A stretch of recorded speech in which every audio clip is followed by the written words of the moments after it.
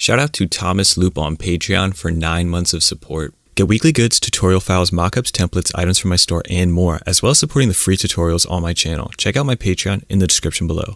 What's up guys, Quez here bringing you guys another tutorial. Today I'm going to be showing you how to create an abstract banner in Photoshop. This is actually a pretty simple tutorial creating shapes with the Pentool. So hopefully you guys enjoy it. If you do, please leave a like on the video. At 100 likes, I will put the download for the file in the description for you guys to download, or you can get it on my Patreon right now if you're a $5 tier member or higher. Also, if you enjoy, be sure to subscribe to my channel for more tutorials like this. I cover a lot of things in my tutorials, so you might as well subscribe. You can always unsubscribe later if it's not your thing. But anyways, let's go ahead and get started. So here we are in Photoshop, and I'm going to be creating a Twitter header template. So let's go ahead to File, New, and I'm going to do 3000 pixels by 1000 pixels at a 300 resolution, and we're going to click OK. Also, I'm using my Wacom tablet to do this. Since it's a lot of Pentool, I prefer to use that over a mouse. So I'm not going to be right clicking, I'm going to be using control click. So if you see control clicks, it's basically right clicks. But anyways, we want a white background and you want to pick a few colors. So I'm going to be using my color scheme, and I have a dark color and then a pink and a blue. So I'll put the hex codes for those on screen right now. And basically you guys want to go to your color, add the hex codes here, and then click add to swatch, or add to swatches, and that will add it to your library so you can easily select and pick these colors. If you don't have your library tab up, you just have to go to Window, Libraries, and then you can move it around. I have mine over to the right side of my layers. You can put it wherever you'd like. But once you have the 3 colors, which are going to be this blue, this dark purple, and this pink, we can go ahead and get started and create a new layer. The first shape we want to create is going to be the dark purple one, and it's going to be the big one that takes up about half the document. So let's start kind of in the middle, and we're going to go down and create a point like so. Maybe go up off the canvas, come back down, create a little point, and come through. And then we're going to close that off on the left side.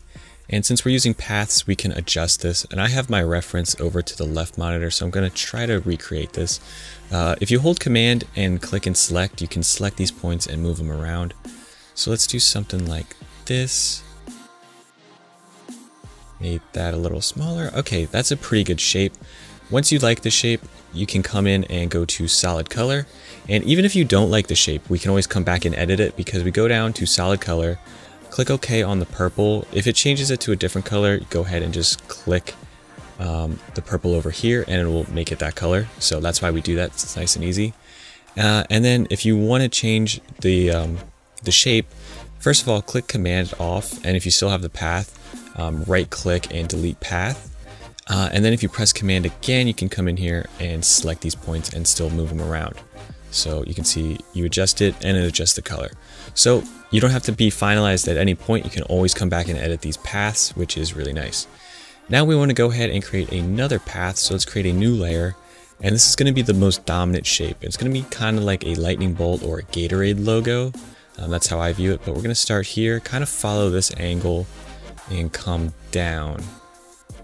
And then let's go across slightly, down through. Let's go back up, maybe even further like that. Come back close to this point, create another triangle here, and then we're going to create another triangle with the top. So we have something like this. And let's make some adjustments.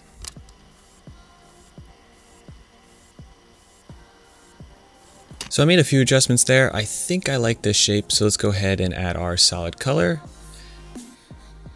Click OK, and then I want to add that to pink. And then let's delete the path. Cool, let's go ahead and create another pink layer. This is going to be sort of similar, but it is going to be slightly different. I'm going to follow kind of this angle here. That's the key when you're adding these shapes, is to kind of follow other angles so it stays consistent and feels like a full composition. This one's going to be a little smaller. Something like that. Okay, let's adjust some of these points again.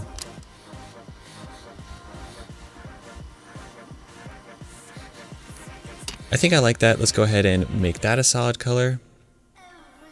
Cool. And I'm pretty happy with those shapes. Let's go ahead, create another new layer. Now we're going to add a couple white shapes. So these will look like cutouts because our background's white.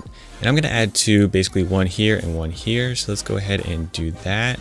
Again, I'm going to try to follow one of these angles. So I'm going to follow this angle, make a triangle, and come around here. And let's do the same thing over here. Maybe we come down into here. And then let's come back around and close that. I'm going to adjust this point. Cool. Pretty happy with that. Let's go ahead and make that a solid color. This one's easy. We can just eyedrop the background. Cool. Click off, Command or Control Delete Path. There is our white shapes, and you can name these as we go, by the way. I will not be naming them, but you can if you'd like. Let's create another new layer, and this time we're going to add some blue. So we're actually going to be adding one below everything. So I'm going to do that one first, which is going to be around here. Let's go ahead and create a shape like so. And it's going to come down like that and then come over and close. Cool. This one will definitely be adjusted. And we'll just go with this for now because we'll adjust the purple one. Let's go ahead. Oop, click the blue. Command click. Boom. And I'm going to go ahead and drag this one below the purple because that's where it will be. And then go back to the top, create a new layer. And let's add a couple more blue. So I want one like kind of up in this spot, and then I want one over in the left.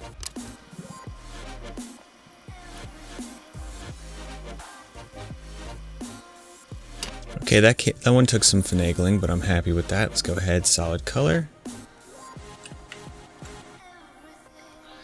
And let's go ahead and add the last one, which will be a simple triangle.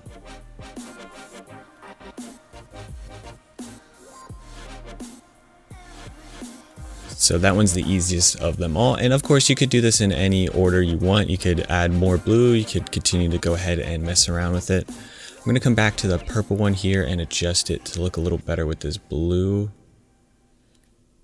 Do something like that. Okay, I think that looks pretty good. And there are all our shapes.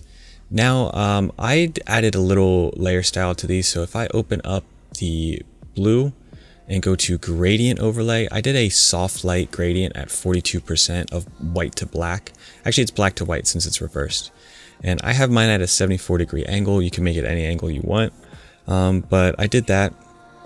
I also added a tiny drop shadow, 6 pixel distance, 0, 0, overlay black. And basically if I go ahead and right click and copy that layer style and paste it throughout, it will add a subtle effect that you won't be able to notice too much in the screen recording, but it adds something that I think looks a little nice. It makes it pop a little more. You can kind of see the gradient on the purple best, but you'll see it a little bit better here in a second. Let's open up these bottom two layers, this blue and the dark purple, and uncheck the drop shadow from those because they're not necessary. And now we're going to duplicate all these layers and add a clipping mask above them. So what I mean by that is go to the bottom layer, which is the blue, Command J to duplicate, Alt, and make it a clipping mask. And you want to do that to every layer. Once you do that, press Command and select one of the clipping masks and go through and select them all. And what we want to do is right click, clear layer style, and then click black to make all of that black. So it's all going to be black overlay except the purple one. We want that one to be a white overlay, so let's go ahead and make that one white.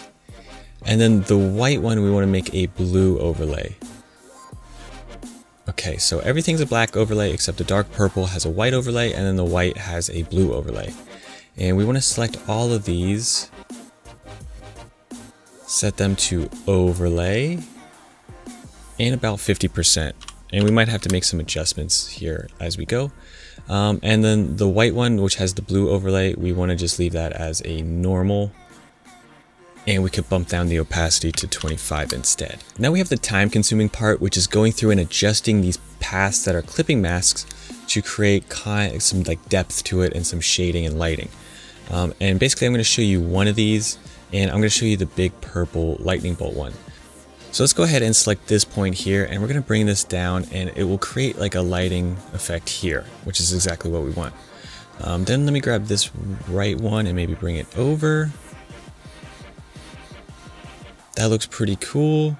We could bring this one down maybe. Cool. And then maybe this one. Yeah, I think that's pretty cool. So basically you just want to go ahead and repeat that process for all these shapes. And it can be tedious and it's going to be a lot of experimentation, but just feel free to mess around and do what you think looks best. If you're struggling, I would limit your movements. So maybe you just come in and move 1 point like that. And then you get a nice simple like triangle that's bisected.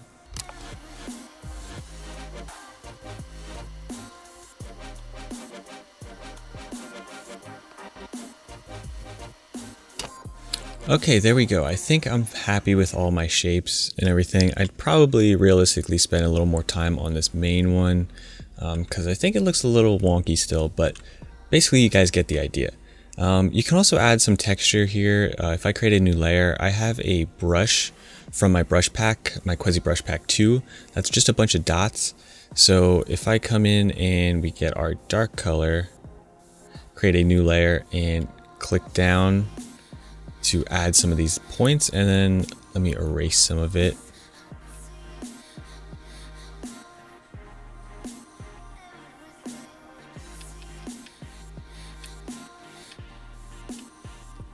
Kind of clicking randomly to erase it, and then let's duplicate it, Command T, flip horizontal, and have some over on the left side too.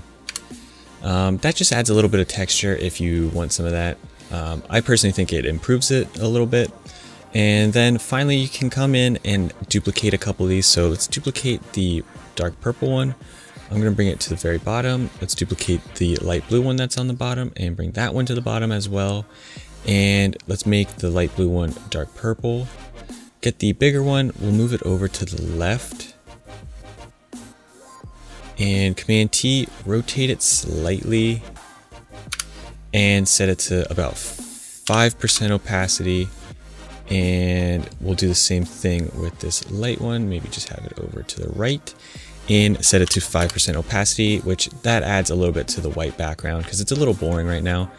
And then finally you can add some text. Let's get the pink. I'm using a font called Boston Caps, and let's just call this abstract, and let's up the size a little bit.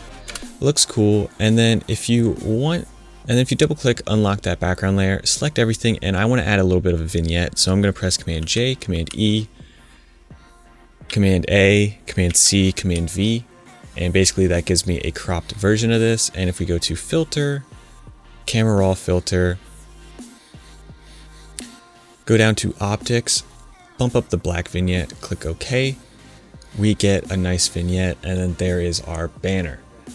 So hopefully you guys enjoyed that tutorial. If you did, please leave a like. Again, at 100 likes, I will put the file for you guys to download, or you can get it on my Patreon right now. Be sure to subscribe to my YouTube if you enjoy. I appreciate any support that you're willing to give. Thank you guys for watching. I will see you in the next one. Peace.